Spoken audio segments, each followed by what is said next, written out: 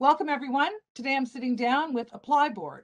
If you've never heard of ApplyBoard, you will soon. It's been recognized in the business community as Canada's fastest growing tech company.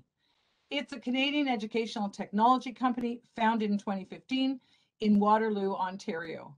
The company offers an artificial intelligence recruitment platform that helps international students apply for post-secondary studies abroad. Today, I have 5 employees who have joined us to talk about the company, the industry, career pathways at ApplyBoard, and how to position yourself for a successful application process. Those who are joining us today are Michael Korn, Director of Talent, Head of Global Recruitment. Welcome, Michael. Thank you, Tricia.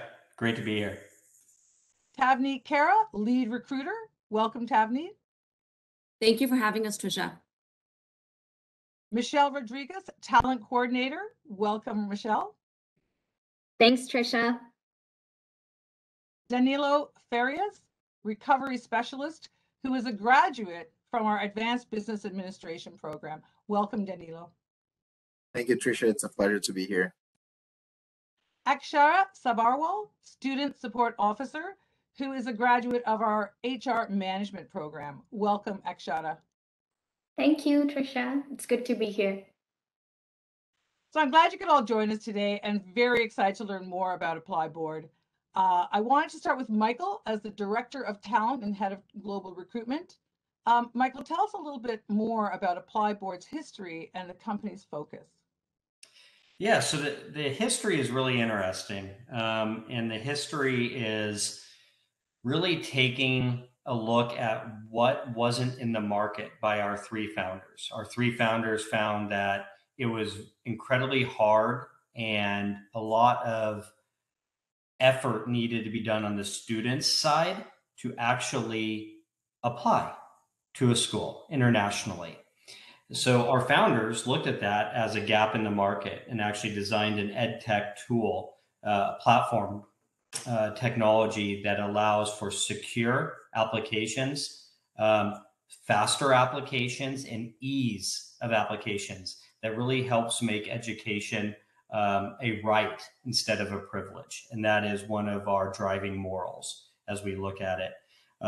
If we fast forward, when I began my journey with ApplyBoard back in May, we were around 535 employees. Today, we just rounded 1,400 total employees. So the growth is 3x right now within a fiscal year. And we plan to continue that growth with our mission to support students everywhere, far-reaching areas of our globe. That is incredible growth. And I have been reading about the founders too of the company, and they just saw this need, and we see it. There's a lot of movement of international students seeking out education in different countries, and it's a lot to go through. I would imagine it is quite difficult to be able to figure out where to go next, and having a place where you can gather all that information and quickly sort through different colleges and universities around the world. It's a really brilliant idea. Agree. And one more thing to add about that is it's a mission-driven company. We often refer to, when we're speaking with our candidates, Tricia, people refer to the startup arena, depending on what funding level you're in. We are considered a unicorn with our valuation right now. But with that, we also are a rocket ship, meaning that we are growing exponentially in headcount and investments. With that being said, we talk to our candidates about being a rocket for the right reasons. We're not just adding people or adding platforms to scale our numbers. We're doing so in support of the demand for the product. So that's what's really exciting when we look at it, is how we're meeting supply with demand from an ed tech perspective. It's just so timely. It's perfect. Next, I want to ask Tavneet a little bit about the recruitment process. So can you share the hiring process and what sorts of jobs you recruit for? For sure. So I recruit for the customer experience department. It's one of our largest departments in ApplyBoard. I would say I hire for roles across the board within CX, mainly specialist, team lead, or manager positions. The hiring process can look different for each of these positions. For a specialist role, it's more simple. There's a phone screen, a hiring manager interview combined with a culture interview in one. So that's just 2 steps right there. When it comes to a team lead or a manager, there could be various steps as well as a technical task. So let's say about 3 to 4 steps for a team lead or a manager position. Okay. Okay, thank you. I wanted to ask, I want to get Danilo, who's a graduate, in on this. You've gone through the hiring experience. Can you share your journey to get to ApplyBoard, and how did you find the hiring process? Thank you, Tricia. Yes, while studying at George Brown College, I found a job as a teller at Scotiabank. Right after I graduate, I became a financial advisor, so I was promoted within the bank. And during that time, I realized that my actual passion was to help people and in the customer experience part rather than the financial part of it necessarily. That's when I decided to move on to the education field.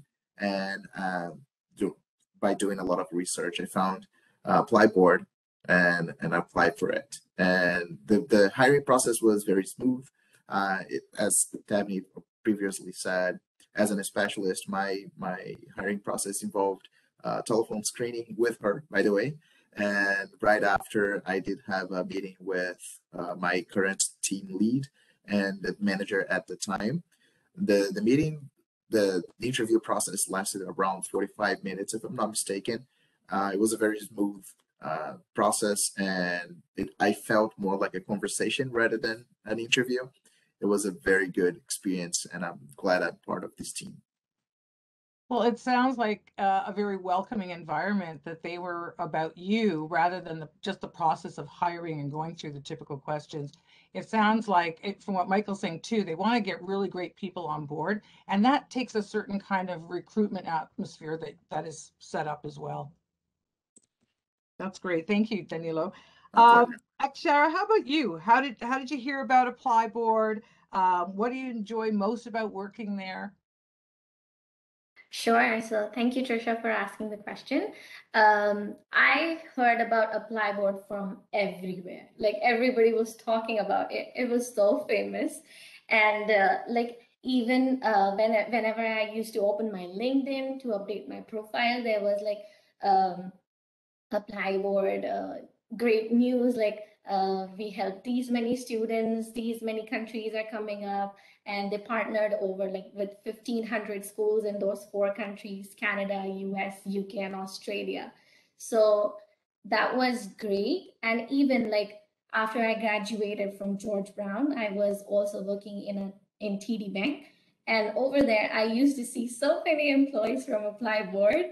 So that's how I got to know about ApplyBoard. And yeah, I'm great to be like, I'm so grateful to be a part of ApplyBoard today. And the best thing about ApplyBoard is like we have one of our core values called work, like making work fun. And so it doesn't feel like, you're working as a robot every time. So that's what is a great part about ApplyBoard, that you feel involved and you feel like we are having fun with working. So even we have like some great events going on. We have talent shows. So all of those things. So I am having a really good time here. And yeah, that's my journey. Wow, that's great, Akshara. And it makes a huge difference, right? It really, I think when you feel like you matter to a company, when they do allow for a lot of socializing within teams, so you get to know who you're working with, those things make the difference, I think, with a lot of companies and who you choose to stay with. Exactly. Very nice. Michelle, I have a question for you. What are the soft skills that make a difference for success at the company? There's a lot of talk nowadays about, we call them human skills, and as you hear that at our college, soft skills. What are those skills that you're looking for when you're recruiting candidates? Yeah, definitely, Trisha. So I would definitely say teamwork and collaboration. So being able to work in unison, sharing your ideas and thought processes with others, as well as listening to your colleagues as well, is just as important. I would also say communication skills, knowing that ApplyBoard is an international based company. So speaking clearly and effectively is also a very important skill, I would say. Problem solving skills as well. So the ability to think quickly on your feet. And then lastly, I would end it off saying the ability to be flexible and adaptable. So especially within a startup company, processes are always changing and being refined. So being able to demonstrate those skills are just as important. And that's interesting because I think there's a lot of talk these days after we've gone through experience like COVID-19 and having to pivot really quickly around where you're going to work and how you're going to work. But adaptability, I think, has really moved in that list of top soft skills. Definitely. And ApplyBoard has definitely done that as well. I mean, since the beginning, we've asked all of our staff to work. Oh, I think what happened there? Like we lost Michelle. One thing I'd add there, Tricia, just to kind of fill in the gap, is when we are assessing candidates and prospective employees, one thing we talk about a lot that really makes us different is instead of like a culture fit into ApplyBoard, we look at a culture add. What's actually being brought into the company that we don't have yet? So we really value diversity of thought. And we are, to Michelle's point, a collaborative environment where it's okay to disagree, right? And it's also okay. Some of our interview questions are, tell us about a failure. How did you deal with it? What did you learn? Because we actually really push for fail fast, right? If we're just trying the same thing over and over again, we won't fail. But if we're trying new products, new ideas, we're going to fail on some of those, and that's okay. So fail fast, learn, and iterate. Well, that's such a great motto for any company, you know, who really wants to expand and innovate. You have to give things a chance and give it a try. And so that is a really great way of looking at it. Danielle, I want to bring you in on just getting a little more insight into what you love in your job and what you love about working for ApplyBoard. Yeah, definitely. For me, the most important and the most valuable part of being part of ApplyBoard is the work environment. I feel respected. I feel I will always be heard. Everybody will listen to my concerns and to my ideas, and I will definitely have the support that I need whenever I need from whoever I need. I feel like everybody's accessible, and like my colleague was saying before, it's fun to work. It's not like we are all serious and only work. We do work. We are concerned with numbers and productivity and all the common things, but we are also having fun together. And I believe that's very important. So to me, the biggest and most important part of being part of ApplyBoard is the work environment, for sure. Absolutely. You hear that time and time again, you know, that can really make a difference. You know, you might have a great job. However, it's the environment you feel like you really matter to a company.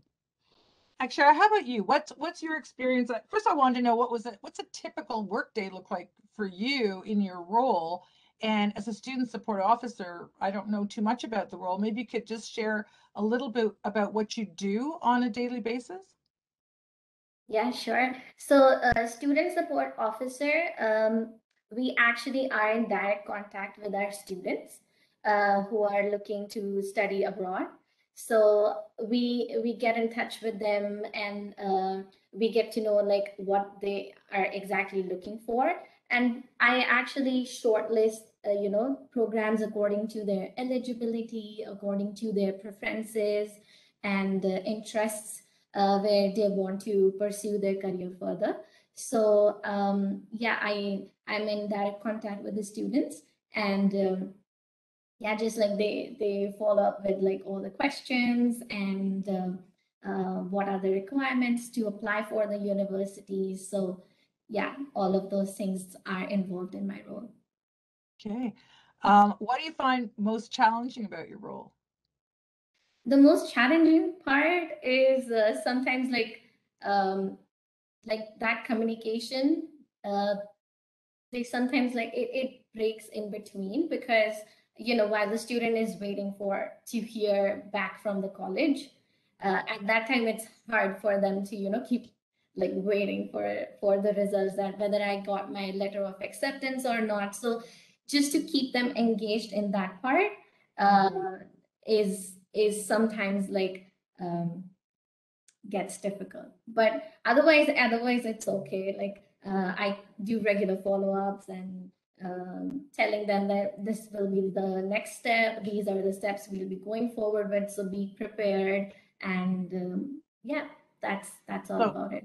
So it sounds like one of the top skills you need to have is communication and the ability to calm people and give them information they need in a just-in-time way so that they can become a little more patient around that. I know at the college we go through the same thing. I mean, when you're dealing with international students, there's visas, there's all kinds of things, and sometimes the college may not have control over that. That is a government glitch that might happen sometimes, and I know that that's where it causes a lot of anxiety. So it's great if you can help appease them around that and really guide them through that process.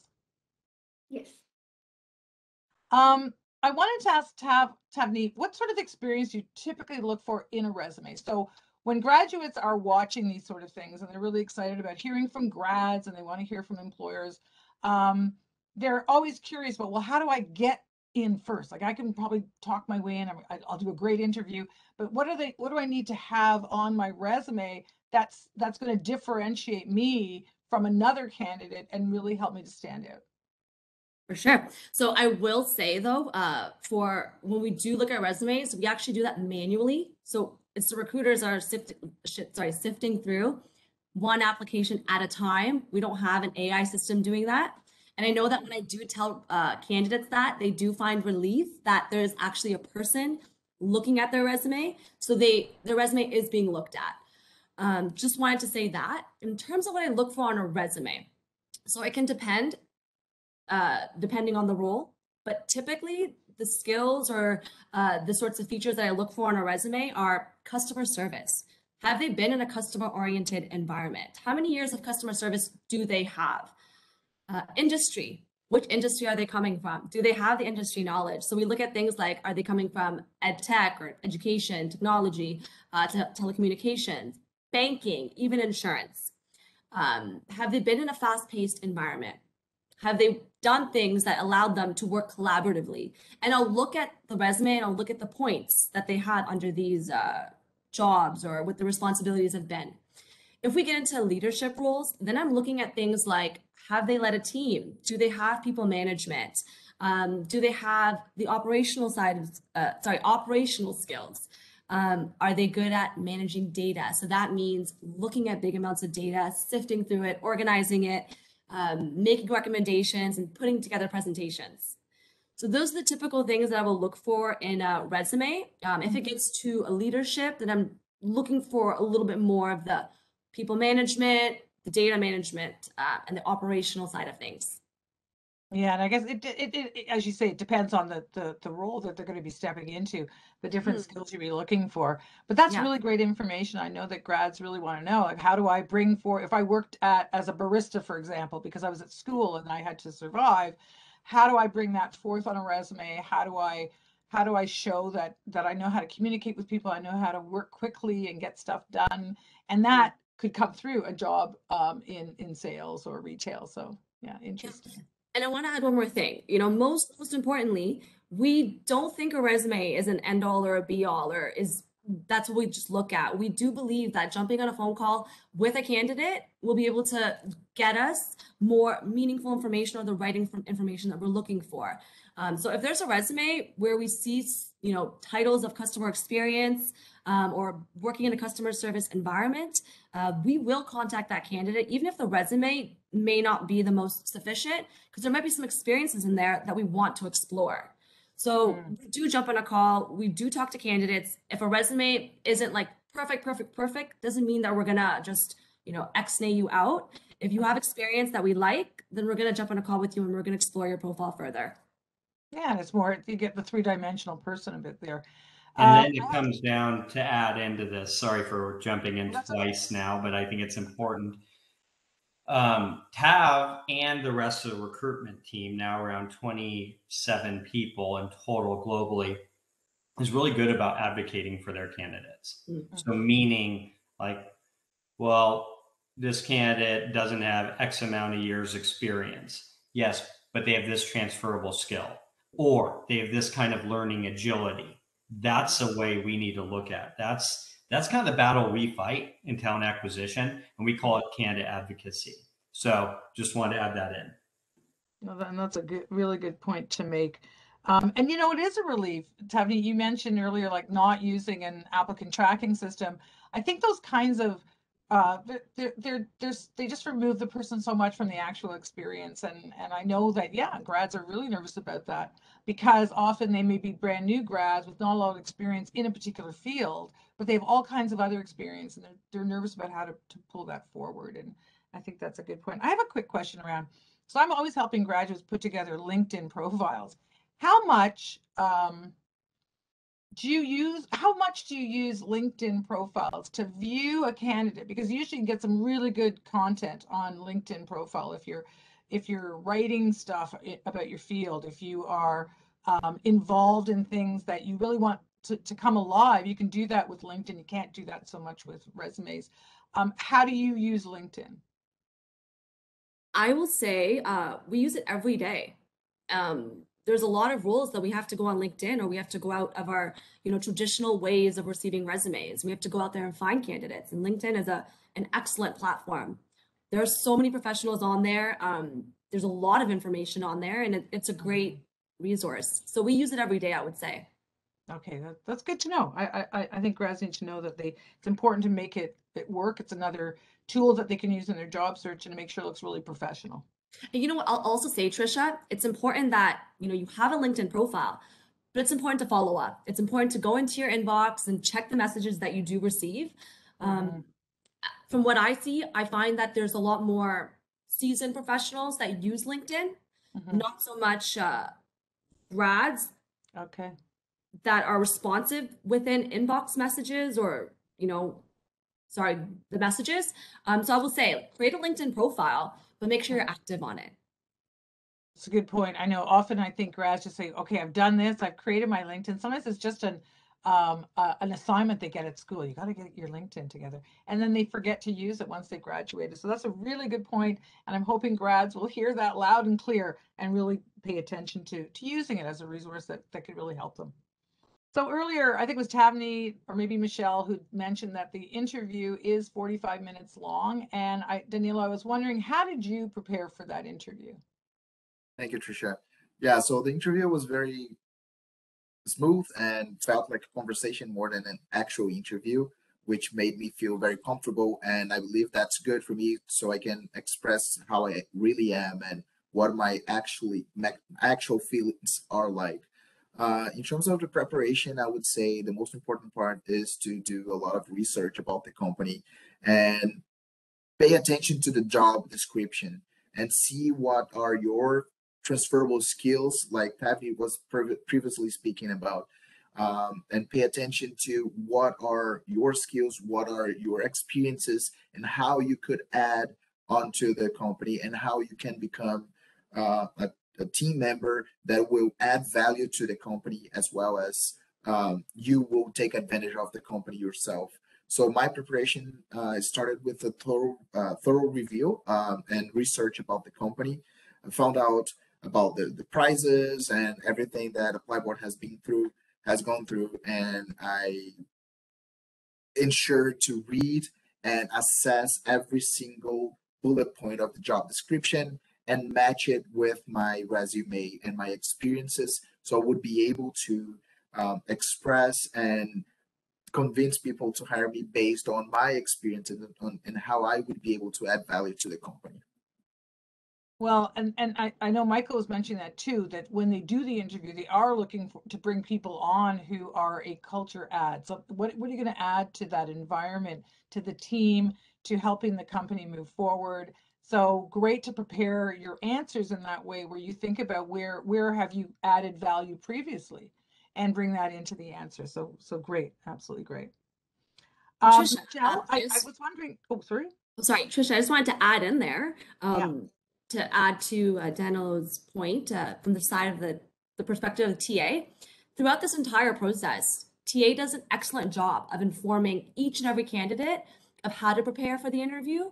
For instance, from a phone screen and going into a hiring manager, I believe, Daniel, you got these points too. Maybe I didn't add them during this template, but we send out bullet points of how to prepare for the next interview with the hiring manager. So how to dress, where to sit, what the lighting should look like, how to prepare in terms of, Daniel nailed it. He said, understand the job description and talk about how you're going to you're going to add to it, or how your relevant experience connects to the job.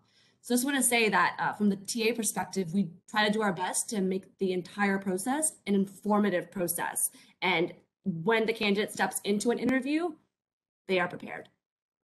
Well, that's a really refreshing look at it, right? Because I have been on panels where I've been hiring, and they're always a little bit uncomfortable, right? Those situations where you're trying to catch someone making a mistake. That's what it feels like. It doesn't feel very organic.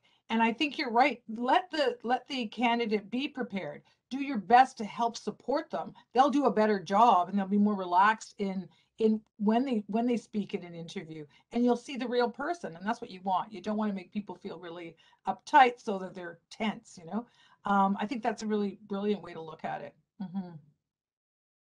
And I think like just to add on, it says like it's 45 minutes, but like it's so natural that you just keep on having the conversation and you don't even realize that it was 45 minutes. And when I had my interview, I was like, it didn't feel like I'm talking to this person for the first time. It felt like I have known this person like for many years. So it's all about like sharing the experiences and sharing those situations that you have come across, like how they say behavioral and situational questions that you get in an interview. So it'll all be connected and related to what you have been doing so far. So just be confident on yourself. Well, I'm glad to hear there's been such a positive experience for both of our graduates, and it sounds like you felt that it was an environment where they wanted to bring you in. They were interested in really having you join the team, and they went about making you comfortable in your interview process. Sounds good. Michelle, I have a question for you. What are some of the career pathways that employees can explore at the company, and how does the HR support employees to move around the company and explore various opportunities? Yeah, I can take this one just to keep it fluid, Michelle. Thanks, Michael. So Tricia, yes, to your question, to speak 100% transparently, we're a growing organization. So a lot of the aspects to your question are still in flight. We are looking to do a much better job on internal mobility, right? We do a good job today, but we need to be doing a great job. It's a retention tool, and it's also a tool at talent acquisition at the front end of the funnel. So some of the pathways that we see that we are looking to develop, I'll talk about future state, is shadow programs. So if I'm in Tav's world, right, and I'm a CX representative, but I'm very interested in recruiting, we look to set up a specific shadow program where someone can get a realistic job preview. Number 2, stretch assignments. We call them bungees, right? So you bungee in, you bungee out. I want to try something I've already shadowed, but now I want to try it for a fixed amount of time. So your current job is protected while you go work in a different field and bungee back. These are some of the programs that we're looking to innovate on. In a more common structure, we have internal applicants applying all over the organization. We like to treat internals with special care, right? We want to make sure every internal resume is seen by the hiring manager, right? We do a baseline fundamentals to say we want an individual in their current role that they're hired to for at least 9 months before they make a change, right? That covers your ramp time, probationary periods, and it gives you enough time to be really good at your job before you say, hey, I want to go check something else out. Mm-hmm.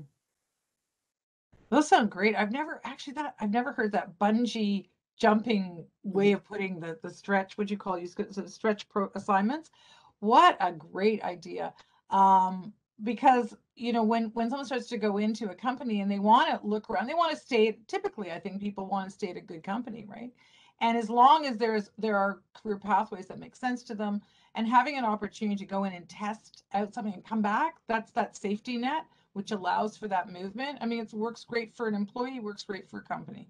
I wonder if Michelle's back with us. I don't know if she wanted to add anything to that. I did hear Michael's response, which was incredible. So thank you, Michael, for handling that question. I think he pretty much handled, he covered all the points that I had wanted to address, but kind of just reiterating that, again, here at ApplyBoard, we really do value our employees, and our number one goal is to make sure that, we're providing them with the tools and resources to set them for their success. Even up to the senior leadership team, they receive training, they know what to expect on their end, so that when their employees come to them and express interest in another role, whether that be within their team or department or not, they can be that source of guide for their staff and provide them with those tools and resources to set them up for that success, for sure.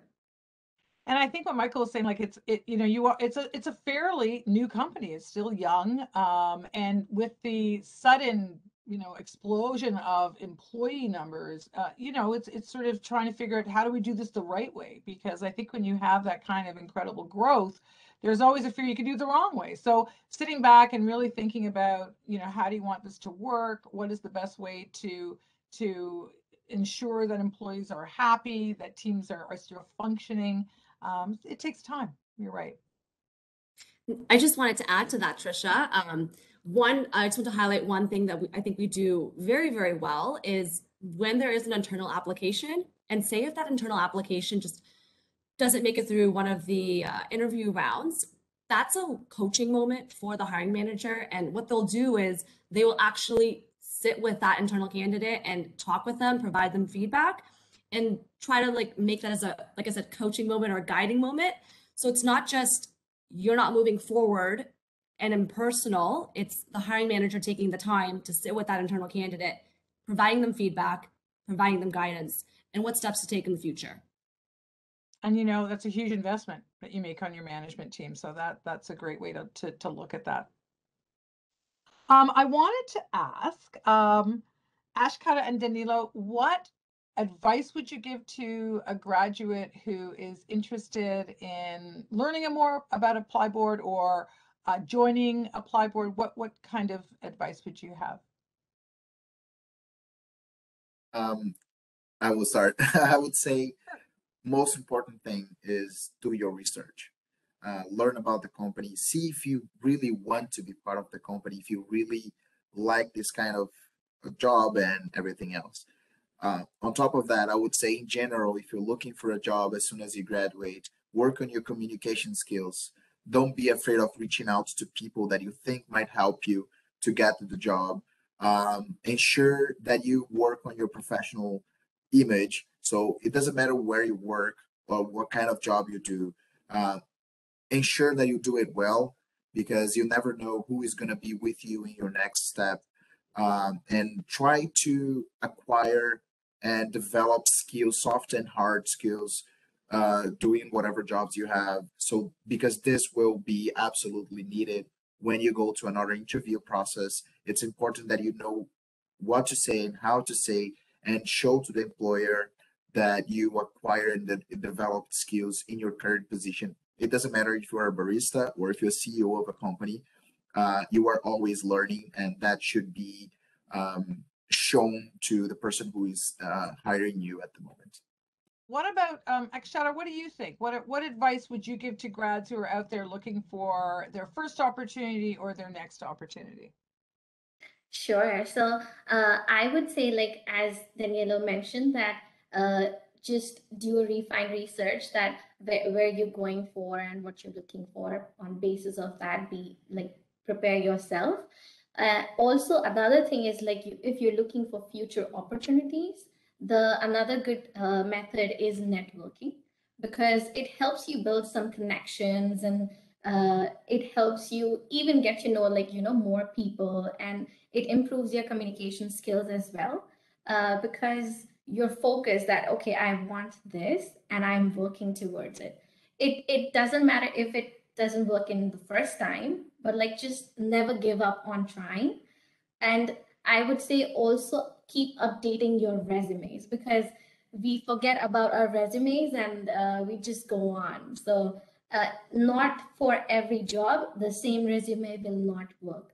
So you have to edit your resume for each and every job description and match it with your previous experiences. So yeah, that's great advice. Actually, I think especially about, keep your resume up to date, keep your LinkedIn up to date. While things are still fresh that you're doing, you never know, and you might see something within a company or in another company that you want to move into, and always thinking about, refreshing your LinkedIn and resume. So really good advice. Thank you, both of you. Trisha, I just wanted to quickly expand on what Akshara said about never giving up. I think that's the best advice to give to new grads. Don't give up. There have been situations at ApplyBoard where there have been candidates that have applied, a few times. They've gone through the interview process. Maybe the first time they didn't get it, they wait a couple of months, apply again. Second round, they get in, So it's about being persistent, continuously trying, and just what Daniel and Akshara said, to update your resume and to apply what you've learned. So then when you do go forward to the next round of interviews with ApplyBoard, you have a better chance. But I'll also say, like, at ApplyBoard, we don't discriminate against if you've already applied and you didn't get through to the interview rounds. We're very open-minded. That's great. Good messaging. I like that. Okay, I have one last question. I'm not sure. I don't see Michael here. I was going to direct it to Michael. Maybe someone else would like to take it. So basically, or we could go back and forth. Yeah, absolutely. Where do you foresee growth in the education industry, and how does ApplyBoard impact the community that it serves? I think I can take the lead on this one, or at least get the ball rolling. So I know, just based on from like a TA perspective, working with my colleagues, our target, again, from a talent recruitment, is to branch ourselves and brand ourselves globally. So yes, we have employees that are located all over the world, but we definitely, that's not sufficient enough for us. We want to eventually go off to our neighbors, over to the US. We do have a couple entities already established there, but we definitely want to, in the long term, establish an office, start having, employees work there, have students apply. So we're definitely heading into that direction. That will be a long-term goal. It won't happen overnight for sure, but I do know that the ball has already started. I think in terms of how ApplyBoard has made an impact in the community, we're very well versed and very well included in our community. I'm sure students, citizens have seen, whether that be on the news, newspapers, we're very well included. We always like to share, what the company has done, the successes that we've achieved. We used to have face-to-face events. Now with, what's going on in the world, we definitely have adapted. I feel like that's a common theme in this call, but we've adapted to be virtual now, right? So whether that's speaking to the public, whether that's speaking to students, candidates, our own colleagues, we've adapted that way to be able to be inclusive and hear people's stories, have people hear our stories, where ApplyBoard, the direction that we're heading in. I think from all of us here, we can probably all agree that we're very transparent as a company, where we like to share, what the company has succeeded and where we're heading towards. I feel like anytime we've reached like a milestone or a goal, we do a huge celebration, but then it's like, okay, guys, on to the next one. Like, what can we achieve next, right? The ball is always rolling, which I think it keeps everyone engaged, not only within the company, but, our citizens and community as well. And it's just such a necessary service. I think it's just, and I hadn't heard about ApplyBoard. I was very surprised. And then when I started to look a little deeper into the company, I was like, wowza, this is great. This is so needed. So I wish the company all the best as it grows and develops. I think you're going to be awesome. And I want to thank everyone for joining me today. I really appreciate you taking the time, sharing great information about ApplyBoard and how our grads could prepare well for applying to the company. It was great, of course, to hear directly from Akshata and Danilo. Hearing from our grads is just amazing for us to know that they're in great companies and they're really thriving and doing well. So thank you so much. So that's Thanks. it. Take care and have a wonderful day. Thanks again for joining us. Thank you, for having Trisha. me. Thanks, you. Trisha. Bye, everyone. Take care. Hi, everyone.